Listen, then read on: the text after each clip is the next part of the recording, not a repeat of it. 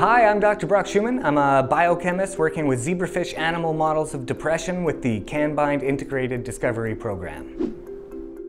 So a remarkable feature of zebrafish embryos is their transparency, which allows us to see internal organs and physiological structures of living fish which would not be possible in an opaque animal.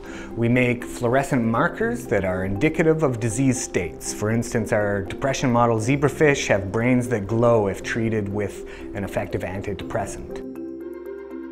Fish aren't great animals for approximating depression. They're simply not intelligent enough to truly experience such a complex psychiatric condition.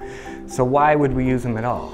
Well, they do have other properties that make them great for drug discovery. They lay a lot of eggs, which is a lot of material to work with, are a lot easier to genetically modify than mammals are, and they develop and hatch within 2 days, which is extremely rapid.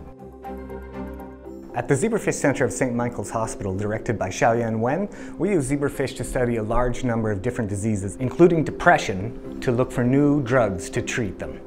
Using a one-of-a-kind drug screening robot that distributes eggs into a 96-well plate, adds 96 different drugs, and then culminates by imaging all of them. And we look for differences in that fluorescence that are a hit that might be a new drug and are at least worth investigating further. So if fish aren't smart enough to experience depression, how can we use them to find new antidepressants? They can exhibit some depression-like hallmarks, such as being socially withdrawn, which we can quantify by tracking their movements.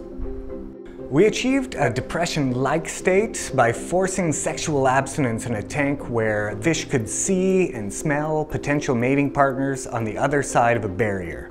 Initially, they spend all their time trying to cross the barrier, but they eventually give up.